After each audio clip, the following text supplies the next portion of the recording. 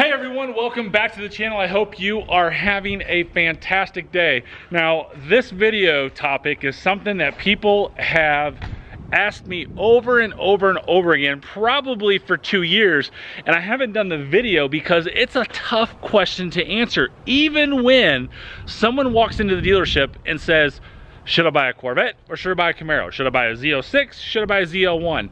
It's a tough question to answer because it really depends on a lot of your personality, your driving habits. But I think now, after all of this time as an owner of each one of these vehicles, as a salesman of each one of these vehicles, I think I can answer this. But I'm gonna get a little bit of help from the wife because her opinion could be helpful to you as well. Now that it is May, hopefully summer is here to stay and we can have some nice weather with our sports cars. Hey, if this is the first time that you're watching my video, make sure you don't forget to hit the subscribe button, turn your bell notifications on.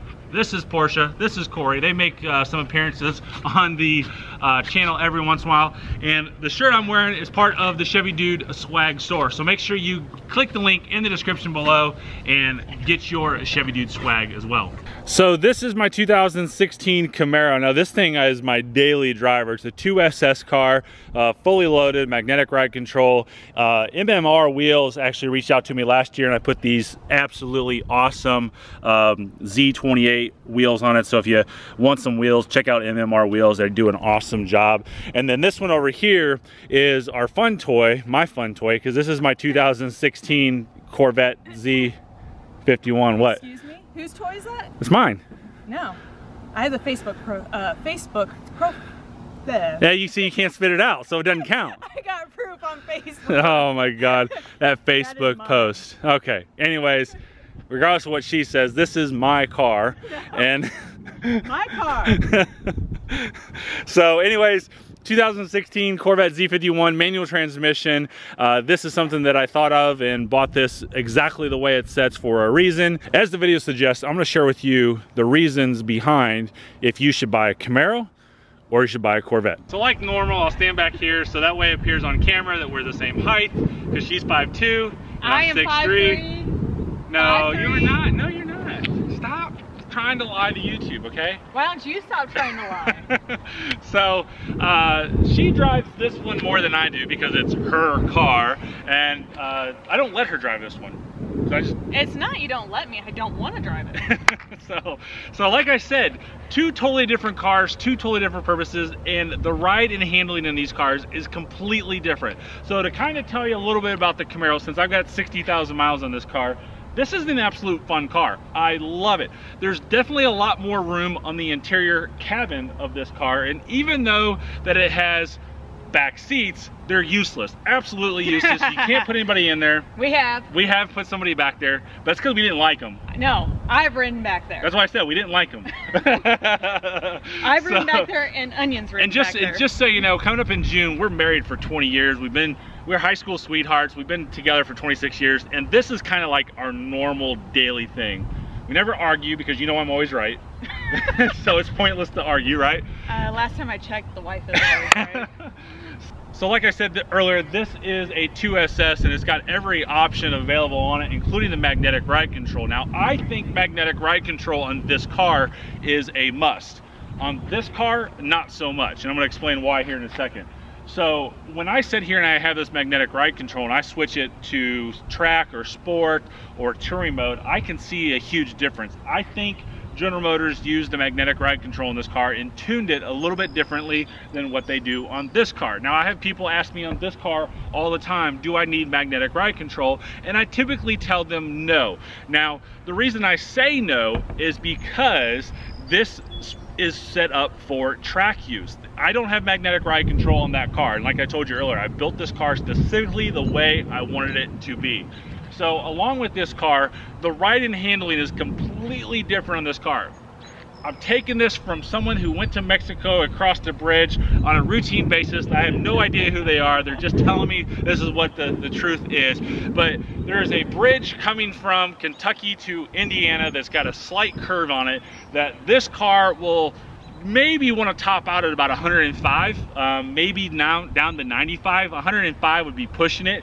This car here, that can go around that corner with no problem at about 110. So the way these cars are set up stance-wise, Camaro sits a little bit higher than the Corvette, and I think that the stance and the wide track on these two cars is completely different. So you're definitely going to get a ride handling difference in this car versus this car. I think this is a little bit nicer ride than this, but at the same time, I love the compact cabin of this car, because every time I'm like, I really love my Camaro, and this is why this has been so hard to do a video on, because I own both, right? So every time I get it out of this car and I'm like, I really love this car, I love the ride, I love the handling. It does have an automatic transmission, which I'm rather have a manual, but it is a cool automatic transmission. But and then I hop in this car and it's like, wow, this is fun. This really feels like a sports car, even though they're both sports cars. My Tesla. The Tesla's a little bit different. So what do you like about this car over this car? Well, I would say the biggest thing I like is the comfort of the seats and the drive. So you like the Camaro seats better? Heck no. No, I already knew that, but I've driven 10 hours on a trip in both cars. I've done it on both cars. I was more comfortable in my Corvette than that thing. And I kind of have to agree. So I've kind of got a bum back here, and it's been bothering me a lot lately. So I get into this car, drive a half hour to the chiropractor that I've been seeing, and my back is on fire. It is shooting pain nonstop.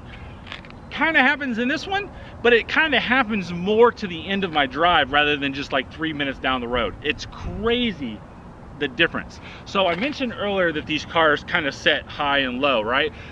There's not much difference between the two getting out of them. If you have a bad back like I do, you still have to push yourself up. Well, you don't, because you're 5'2", but the but being being 6'3", I do have to push myself up pretty equally out of both cars. It's a little bit easier out of this car because there's more seat, there's more door. It seems like this door opens up wider than that door, I think.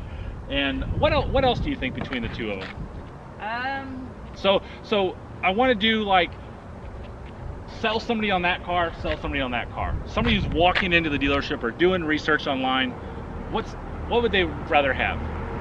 Well, of course, a Corvette. Of course, the Corvette. Yeah. But I mean, it just depends on what your reasonings are. We don't drive this hardly in the winter. Right. So, and I drive this all year round. And yeah, you drive that this car, even I think with the AS3 tires, and if you've got AS3 tires, you can kind of comment in the section below, but even with the AS3 tires that you can get on that, it still is really, really tough to drive in the wintertime. So I can't, if we have to move the cars, that car doesn't move. You got to get people to push it and stuff like that in the snow. It doesn't move at all. Yeah, I would say, I mean, I've driven it in under 40-degree weather, and you try to hit it hard at all, you get swirly. Yep, and you do. That's the tires. And yep. you know, the tires just don't stick. I mean, it's just one of these things. I don't even like driving it in the rain, not because I'm a Corvette owner, but because it's just not fun. It'll melt when it gets rain, doesn't it? No. Oh, it doesn't? Oh, okay. No, so, it does not melt. So that's kind of where I wanted to go. And we didn't script this. This is all ad-libbed because I trust her. Do I trust you?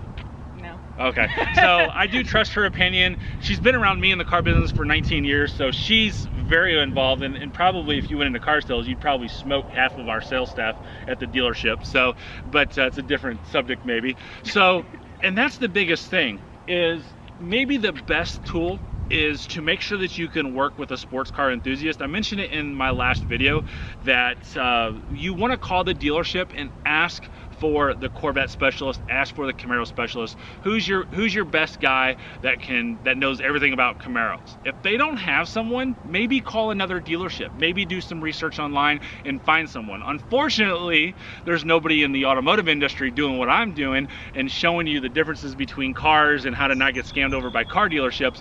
But there are people out there who are on Facebook, who are on LinkedIn, who are on Twitter that are doing it. So maybe put out a post like, hey, who did you buy your Camaro from? There's a lot of Corvette and Camaro groups out there that you can be a part of on Facebook as well, and a lot of times they have good information as well. So the best tips that I could give is drive both of them. And the reason I want you to make sure that you can get a touch with a Corvette or Camaro or specialty car salesperson is because a lot of dealerships don't want you to test drive these cars. They have a million reasons. We're gonna do a video on that. But that Corvette specialist, that Camaro specialist, he's happy to do it. You come see me, as long as you're wanting to buy a car, we can test drive it. If I feel that you're not gonna mess, if you're gonna mess around with me, you're just wasting my time. You don't want 16-year-olds coming in asking to drive a vet? I've taken 16-year-olds on test drives because of just a case-by-case situation, right? So I've sold 16-year-olds Z06s, or I sold up in Washington State. Follow-up on that. Yeah, I just did Washington State. 16-year-old kid, I think he might have been 15 at the time. No, I think he was 16 at the time, calls me and wants to buy a Z06 and his dad's paying for it. There you go. So I mean, I don't really judge against anybody's age. I just don't want anybody to be jacking around, you know, with a car salesman, and all of a sudden you wreck a car that you had no intention to buy. Then you're in different trouble. Different subject. But hopefully a little bit of banter that we have, a little bit of fun that we have, will help you decide between these cars. Do you have anything to add? I think you talked enough for the book. I do talk a little bit, don't I? Not just a little bit. All right, guys, so there's the differences between the Corvette and Camaro. Hope you enjoyed that. If you do have any questions, let me know. These guys are going to start fighting like they always do on the videos. But hey, thanks again for watching. I hope you have a fantastic day. Make sure you hit the subscribe button, turn your bell notifications on, and get your Chevy Dude swag at ChevyDudeStore.com. Have a great day. Drive safe.